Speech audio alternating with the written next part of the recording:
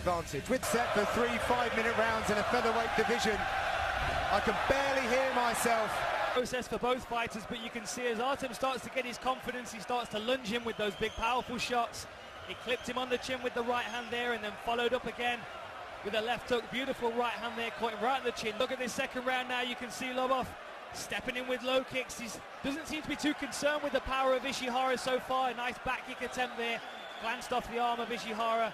And now he's looking to counter those low kicks as well. You saw him eat a couple of low kicks early on in that round and start to counter later on. Ishihara now struggling, slowing down.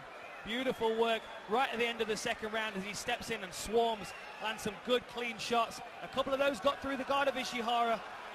There with these Irish fans. The two-weight champion and his favourite training partner celebrating a great performance.